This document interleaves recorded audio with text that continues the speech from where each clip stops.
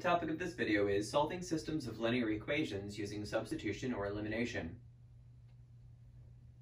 Alright, here's our problem. X plus y equals 8, x minus y equals 2.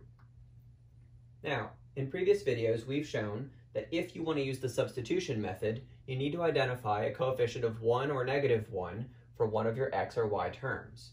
And if you want to use the elimination method, you should try to create term opposites.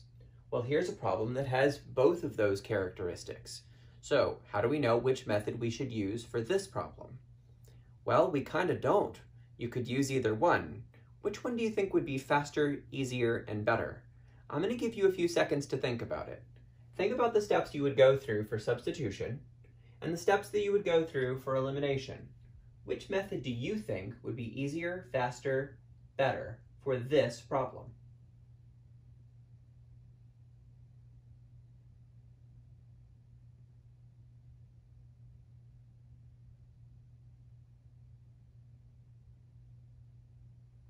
All right, have you come up with your opinion? Let's find out. Let's use both methods to solve this problem. First, elimination. So we can see that we already have opposites for our y terms. So if we simply add our two equations together, we'll get 2x plus 0 equals 10, 2x equals 10, x equals 5. And now if we want to find what y is, we just have to pick one of these equations to plug into.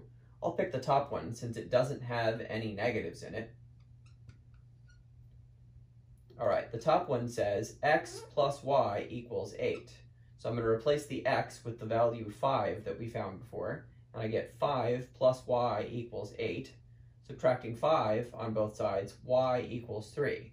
So I get the ordered pair 5, 3. All right, now we'll use the elimination method.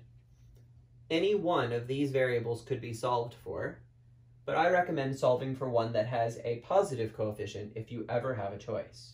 So let's go ahead and use this bottom equation and try to solve it for x, since this x has a positive 1 for its coefficient. Move the y to the other side, and you get x equals 2 plus y. Now remember, this is equation 2 that we're dealing with. So when we substitute, we now substitute into equation 1. Equation 1 said x plus y equals 8. So this will go here. So we get 2 plus y equals 8. Moving the 2 to the other side, y plus y equals 8 minus 2. 2y equals 6, y equals 3. So far, so good. Now we have to find somewhere to plug into.